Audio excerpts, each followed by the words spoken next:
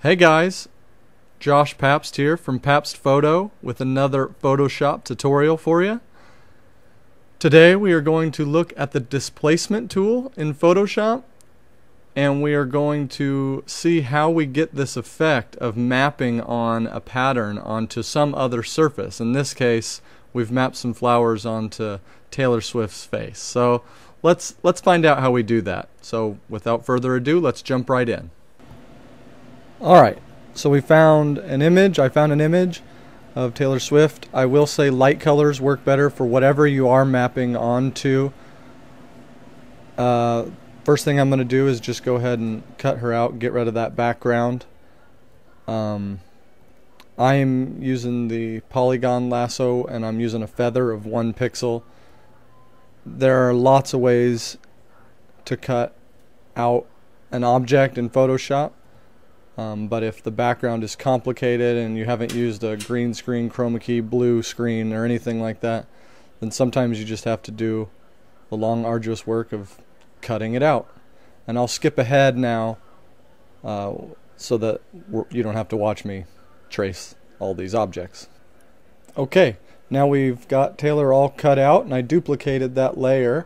So as you can see, you can now change the background color to whatever you like, and I didn't do a great job. It's not really going to matter because I'm going to leave the background to be generally white, so it doesn't have to be perfect, and it's not really what we're talking about in this tutorial. We're not talking about cutouts and layer masks and that kind of thing. So it's quick, it's dirty, and it's going to work for what we're going to do. So now what I need to do to this image, first, I'm going to desaturate it. Control U takes you into saturation, and then Control L brings me into levels. Now I'm just looking at the face, and I really want no grays. I want everything to be black and white. That's going to tell the pixels how to get displaced later. So once I've made this black and white version, and I've really looked at the face, this is what my histogram looks like. So now if I go over to channels and I control click on RGB, I get a selection. Now I have an alpha selection that I can copy and paste into a new file. This is essentially the luminance of this image. Now I'm sorry if I'm going a little fast, but we take this luminance image, we put it into its own file, and before I save it, I'm going to go to Filter and blur this using a Gaussian blur, and about 5 pixels is enough. And now I'm going to make sure that I save this file as a PSD. I'm going to name it something that has map in the title, because that's essentially how we're going to use it. We're going to use it as a displacement map. So now I'm back to my original file, and I'm going to go and find some graphic image that I want to map. I found this image of roses. It reminded me of the new album Red. It'll work just fine. So now I'm going to paste my image of roses into a new layer, and I just want to make sure that I'm covering the skin tones. I'm not worried about covering her hair or her clothes because I'm going to get rid of that. And as you can see, I've got all the skin covered. So the next thing I need to do is I'm going to duplicate that layer, and then I'm going to go up to Filter, Distort, and this is what this tutorial is about. Click Displace. Now I'm going to leave it on 10 pixels each. I'm going to select that map, that file that we saved, that PSD file that I named map. Now already those pixels have been displaced. Now it's very subtle and it's hard to notice until you toggle back and forth from the original rows. Now I'm going to put that layer on something like overlay or soft light.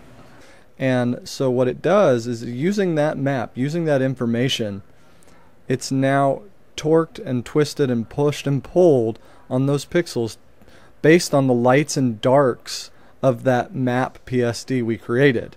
And you can see how some of the pixels have moved when I toggle back and forth between the original rose image and this one. Now, to get the effect a little better, we need to clean this up. Like I said, I don't want it in the hair, I don't want it on her clothes. So I just made it a silhouette so I could quickly grab the background. I want to get rid of the roses in the background. I could take a lot of time and refine this edge, but I really don't think that's necessary. I'm just showing you some of these tools. We're not really going to mess with that. You do want to make sure that when you select the background that you are not stuck on contiguous the way I was, and now we're better, and we've got that gap in between the hair. But again, you can see the selection's pretty sloppy. I'm really not too worried about it. That's not what we're fiddling with right now, and we can clean it up later. So once we grab that selection, and one way to do it is to go to Channels, RGB, and Control click, and it'll grab that selection. And once you have that selection, you can basically just delete the roses in the background. So once we have those background roses deleted, we need to clean up the rest of the image. We still see flowers in her hair, on her clothes. So what I'm going to do is make a layer mask by clicking this button down here, and we get this white layer mask, which means it's not doing anything. If I Control I, it changes to black, and then everything goes away, and I'm going to leave it on white. Now I'm going to get my paintbrush and paint black. Now the black is not going to let it through, so basically it's like erasing. I'm not actually erasing it, so I can always change this. That's what's nice about using these layer masks. But I'm just going to paint out what I don't want, and I don't want it on these clothes, I don't want it in her hair, so I'm just going to go through and paint all this stuff out. If you're not familiar with layer masks, check out some other tutorials. Get used to them. The sooner you start using them, the better off you're going to be. You know, if you go down a road for 3 or 4 years like I did without using layer masks, you're going to wish that you'd been using them all along. They really will save your rear end at some point, because there's only so many undos that you have available in Photoshop. So anyway, I'm just painting in the black, and you can see over on my layer that as I paint this black in, it becomes visible in my layer mask. I'm also going to erase everything from the eyes and the mouth because it doesn't make sense there. And this took a little while, so I'm just kind of zipping through it time-lapse style, so you don't have to watch me paint out all these little spots. But I think hopefully you get the idea, and you can include it or not include it on lips, teeth, hair, whatever it is that you decide. I'm also going to decrease the brightness of these roses here.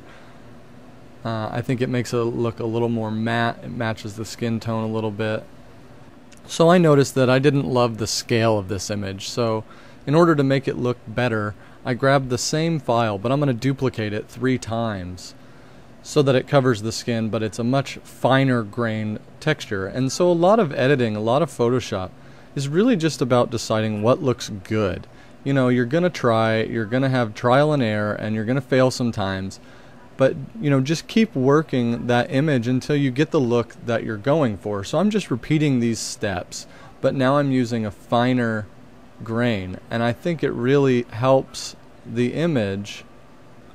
I'm going to borrow that layer mask that I've already made and apply it to this new finer grain rose detail. And I think that is starting to look a lot more like what I had in mind.